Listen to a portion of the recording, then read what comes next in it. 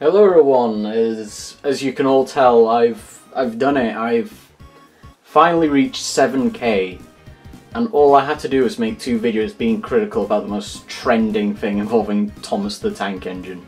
So as you can see right in front of me, you all know this model.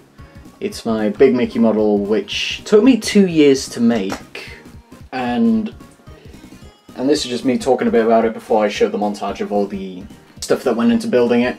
The trickiest part of the model to build was obviously the head, which I can easily take off, and a bit more closer examination. The bottom bit, the slidey bit, was from a Hornby rail. The framing mostly comes from broken bits of Hornby track and matchsticks, which was spray painted. Oh dear, I farted. The main head bit around here was a Tomy Cranky with a Trackmaster 2 salt wagon van sitting on top of it. Now this bit here comes from a milk bottle, and the circly bits come from the wheels from an Ertl, which is broken. And as for the main bit that attaches it, it's a Lego piece, which I can obviously just screw on like this. And I can make it do like 360, double 360. Now just take that off again.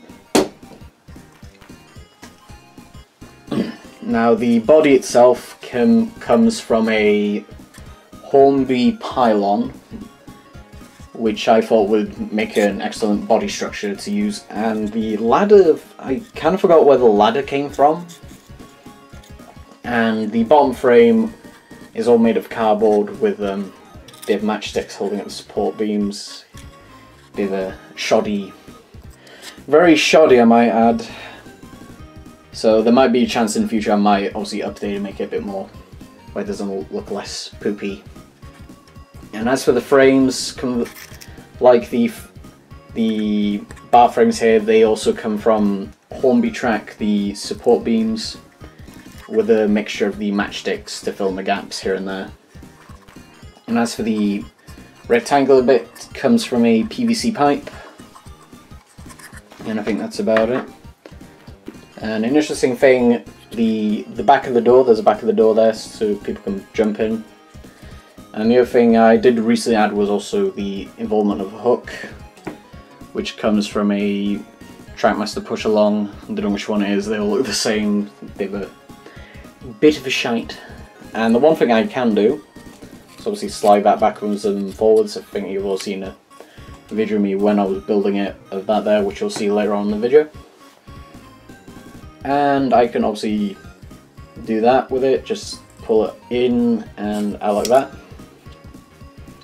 Very, very smart.